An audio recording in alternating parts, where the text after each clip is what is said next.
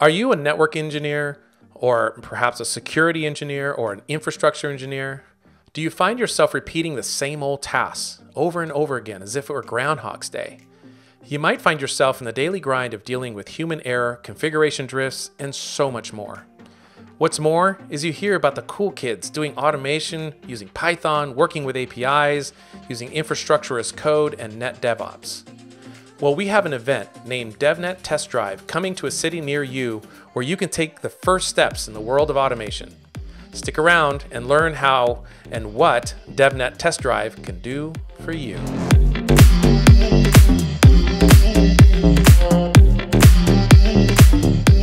To learn about DevNet Test Drive, I spoke with Francois, Shani, and Oksana.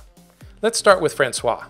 What do participants in the DNA Intro Test Drive learn? Absolutely. What we're going to have is a 3 series of events.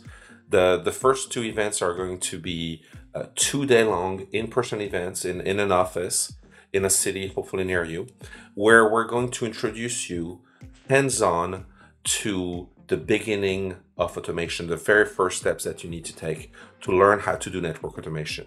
We're going to teach you what the REST API is. We're going to give you some examples with Meraki, with DNA Center, with device APIs such as NetConfig, and we're going to teach you the tools to interact with these APIs, tools such as Postman, the Python programming language, or Ansible. And the whole idea is we're going to be holding your hands as you take your first steps through all those different technologies that can then help you solve the problems that you see in the day-to-day of your network. We're definitely targeting beginners. You know, if you're someone who is far along on your automation journey, this isn't for you. But if you're someone who still wants to learn, if you're someone who is at the early stage of learning what automation is and how to get started, you're the target audience for this. How long does this program run? As in, how long does it take to go through a DevNet test drive? I'm sorry. The security and the DNA event are 2 full-day events, 9 to 5 roughly. The iOS XE Programmability Ansible model-driven event is a 1-day event. Shani, there is an iOS XE class. It's geared a little bit. You were saying earlier about maybe a little bit higher level skill.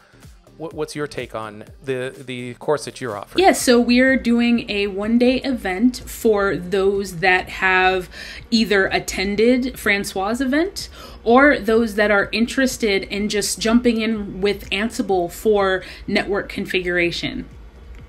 We're also going to explore iOS XE model-driven telemetry and how we can use that for visibility and observability into the network, and how we can visualize that telemetry on the Grafana dashboard, making use of the TIG stack.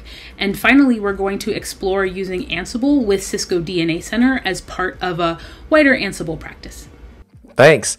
Oksana, you're on the security side. What can someone expect when they're in those security courses? So for security events, we will teach the basics of Python and REST APIs just to give everyone a baseline. So you don't have to have any specific knowledge before attending this event.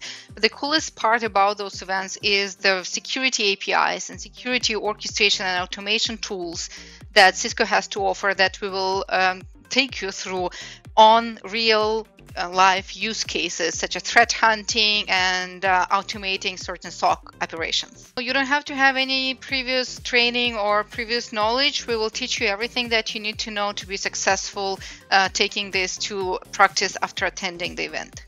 Fantastic. Any closing thoughts? You may be asking yourself if this is for developers. These events are not for developers. You're not going to become a developer. If you're a network engineer, an infrastructure engineer, a security engineer, you need to become a better engineer. You need to become an automated engineer. And that's what these events are for. Come hang out with us. We'll teach you how.